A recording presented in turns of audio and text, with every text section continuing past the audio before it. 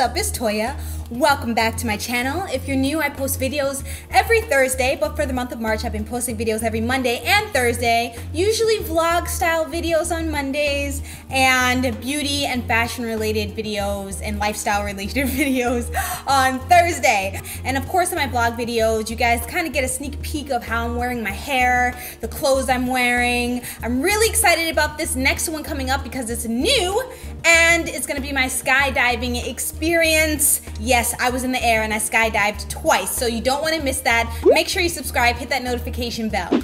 This video is a combination of a small update and a hair tutorial with the BetterLength clip-in extensions that I have been loving. I've been using them for the past 4 months, so I definitely have a pretty good update on this hair since I've been using it forever, I feel like. This is what the hair looks like 4 months later. Now, when I first got it, the curls were a lot more uniform, but as you wear it, I kind of feel like it looks more natural, gets a lot frizzier. And the way that I've been blending this hair, this texture and my texture clearly don't match. But what I've been doing is I've been twisting out my hair so that it kind of matches this texture a little bit more. My twist out texture, it kind of matches this. And then I've been styling it in updos. The other alternative would be what I did for my very first one, and that was blow out the hair and wear it loose. All 20 inches. I have the 20-inch ones. Now this hair is like super affordable. You guys, I have yet to use a full pack. I still can't use a full pack, so it gives you a ton of versatility with that. I use basically 2/3 of a pack. Let's talk about the shedding. I treat this like curly hair, so I finger detangle just like I finger detangle my hair. I don't use a comb on it. I have before and I got a lot more shedding, so you probably don't want to do that unless you're getting one of their straighter textures.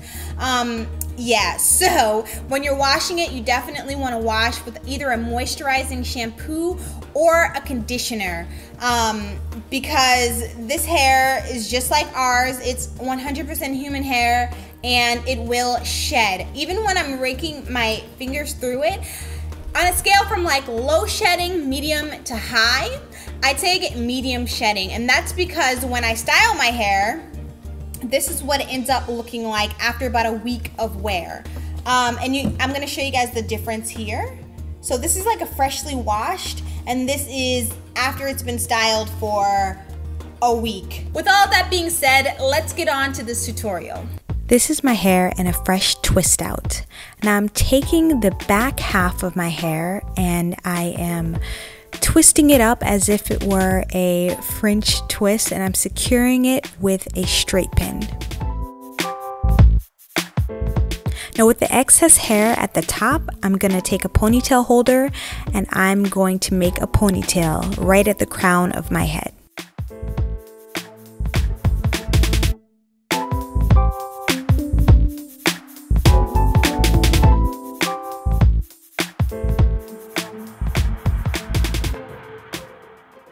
Now to prep my hair for the BetterLength extensions, I'm taking that loose hair and I'm going to wrap it around itself and create a bun.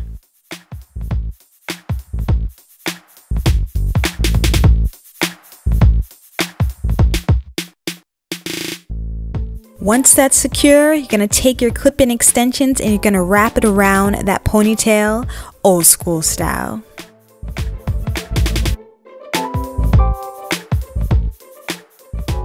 Now when you're wrapping, just make sure the clips are open so that you can slide them into your hair and close them. This is going to make sure that the ponytail and the clip-ins are secure. Taking a little bit of coconut oil, you can put it on the hair just to give it some shine. And then you're going to take that loose hair and also wrap that in a bun.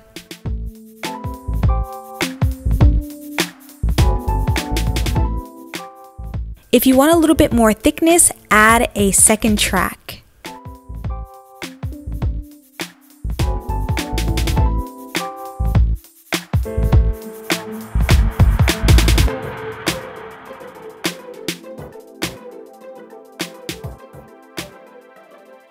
Now working with the front of the hair.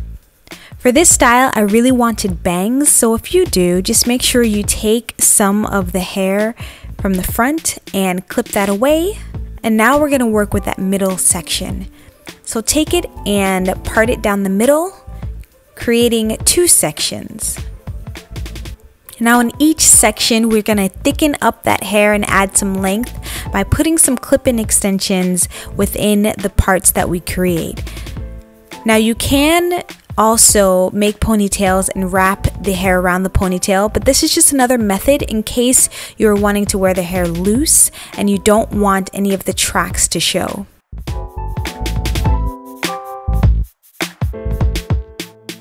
Now in order to make sure your buns are sleek, take some gel and smooth down your edges. Take a ponytail holder and make a ponytail. Repeat on the other side.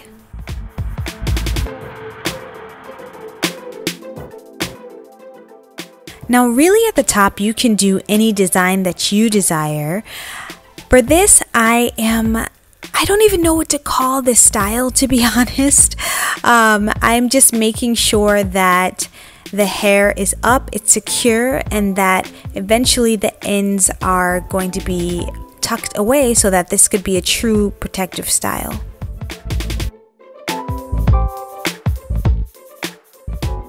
I feel like when it's done, it kind of looks like one of those cinnamon rolls, like the bow tie ones, like the twisty ones with the glaze. You guys know what I'm talking about. I feel like it looks like that. Let me know in the comments if you have a name for whatever this is.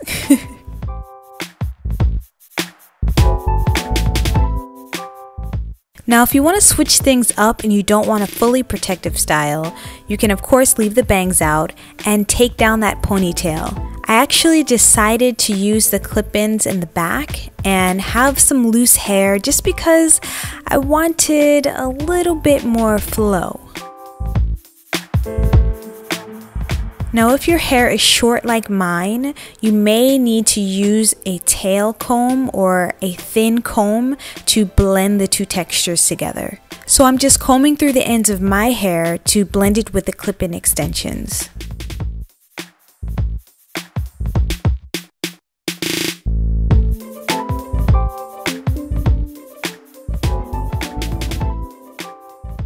And voila! Now my hair is blended with the extensions.